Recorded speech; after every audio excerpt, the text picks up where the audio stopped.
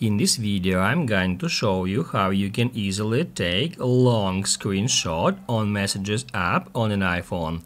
Be sure to watch the video to the very end so you don't make any mistakes.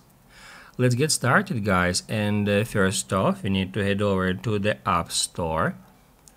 Once it is done, go to search and then search for Zeta, Z-E-T-A,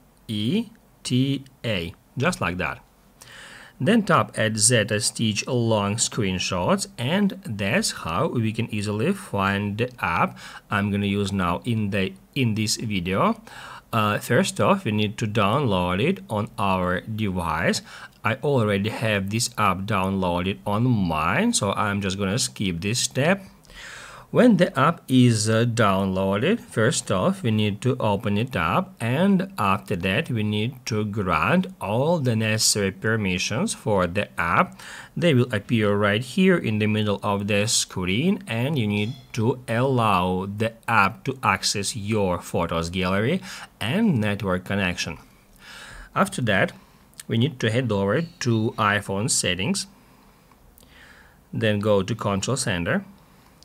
And here we need to ensure that screen recording is added to included controls.